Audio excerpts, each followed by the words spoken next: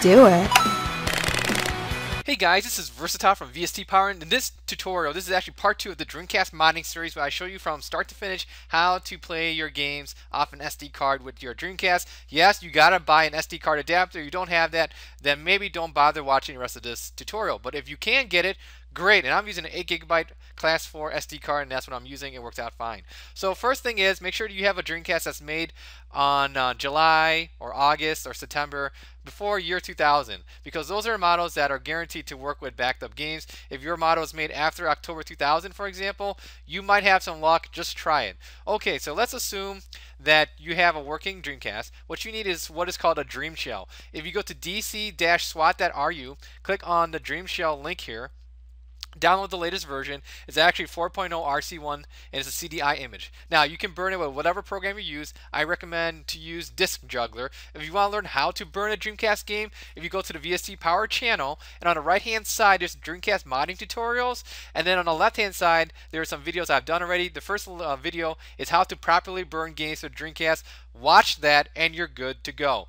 And another note is if there's for some reason your game, you can't copy it today because your game is crashed or you lost your game, if you go to dcisozone.com, on the left hand side you have links to not only the Dreamcast SD ISO version but also the original Dreamcast ISO, so you can download those and make your own copies if you desire. So that's just another tool to keep in your pocket. But today's emphasis is how to make your own SD game versions. If you go into the more info section, I do have a link to where you can download the Make ISO program. So this is what it looks like after you extract it. Pretty simple stuff. So what you do is, like, for example, you go into your DVD drive that you inserted the games. I inserted a Marvel vs. Capcom 2. Select all, press Ctrl-C to copy, and then what you do is you dump the contents into this CD folder. And I already did that today, so here's all my files right here. Well, actually, let me just do it again, just for clarity's sake. So what you do is let's see, oh, that's fine. So it's going to dump into the folder again.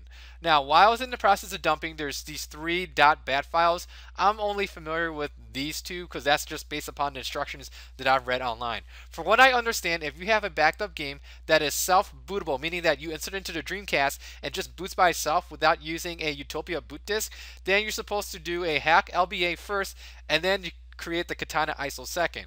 If you have a game that is not self-bootable, meaning that you need to use a Utopia disk first, then what you do is supposed to click on this create Katana ISO.bat only. Now what's interesting is Marvel vs. Capcom 2. I've done both methods and the game still boots fine. Now I tried a different game like Power Stone. I did both methods and the game, it just shows a black screen. So that game is not compatible, I guess. Oh well.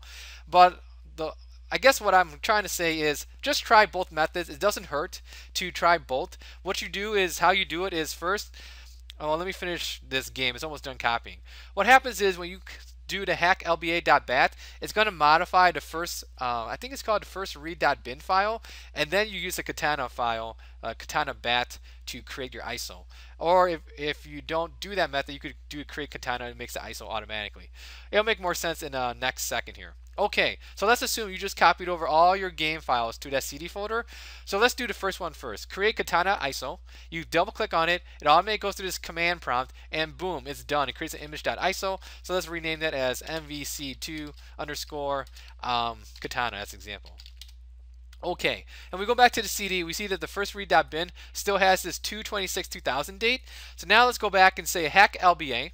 It does this thing, create katana.iso. Now it's making a new ISO and it's already modified. And we call this MVC2 underscore, let's say hack underscore LBA, just so I know. And we go back to CD, we see that the first read.bin is modified to today's date, October 7th, 2012. So what you do next is you basically take these two ISO files, copy and paste it to your SD card. My SD card is formatted as FAT32. I don't have the SD card plugged into my computer right now because I don't want to walk over to the Dreamcast, but to save some time, just take your ISO file, ISOs files, and copy it over to your SD card, and then that's it. So with that said, let's start straight into the second half of this tutorial where I show you real life footage of Marvel vs. Capcom 2 working on the Dreamcast. It's going to be a lot of good times. Let's do this. Alright, so here's part 2 of the video. What I've done to help save some time is I took the Dreamshell disc, I put it inside the Dreamcast, turned on the Dreamcast, it automatically booted into this program. So it took about 30 seconds to a minute, so that's where I'm at right now. So here's the main menu. And this is what I use. You know, you guys can go ahead and do whatever you want, but I always like to use the file manager. And to move them around, you can use this joystick here, or you can use the arrow keys, but I like to use the joystick. So let's go down to file manager at the bottom, press A. Now my TV is a little bit weird, but on your TV you might see everything nice and clear, but on this one some of the words are cut off at the very top, but at least if you know what you're doing, you should be okay no matter what type of TV you're using. Okay, so what I do is I go to SD, it's at the very top here, press A like 1 or 2 times, and it just lists the files on your SD card. And just to note, my SD card is formatted as FAT32. I don't know if it really understands or how to use NTFS, so use FAT32, and I have an 8 gigabyte SD card, class 4. Okay, so let's go to like MVC2 Katana that I made a while back, like so. Press A on it. And then go down to run ISO image and press A on this too. Come on. Or you can use the arrow keys as well. Ah, there we go.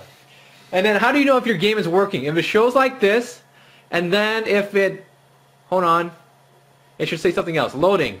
And then if it gets stuck at this black screen, that means your game is not compatible. But here we see it automatically load into my game, so this is a really good sign. And for those guys that did not see part 1, let me just go through this particular game because I know this game works out fine. We just saw there was a little bit of lag right there. Let me increase the volume a bit. Marvel versus Capcom. See that? It was just lag right there. You see the sound is a little bit jerky too. So let's go to arcade mode. Let's go ahead and select some quick characters here.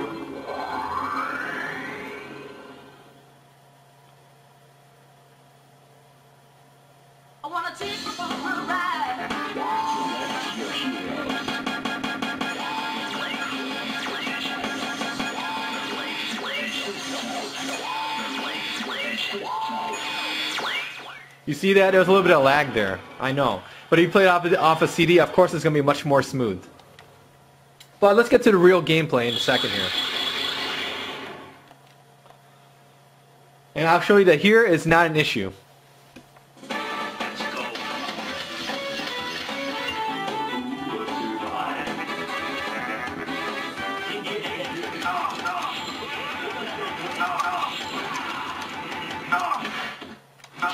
I don't know why the music just sort of dies there. I have no idea.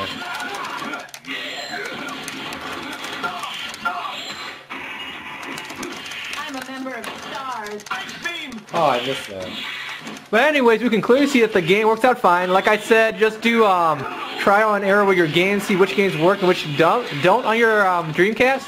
And that's about it. If you got any nitpicky questions, leave a comment here on the YouTube page and I'll get back to you as soon as possible. Once again, thank you for watching. Take care. Bye.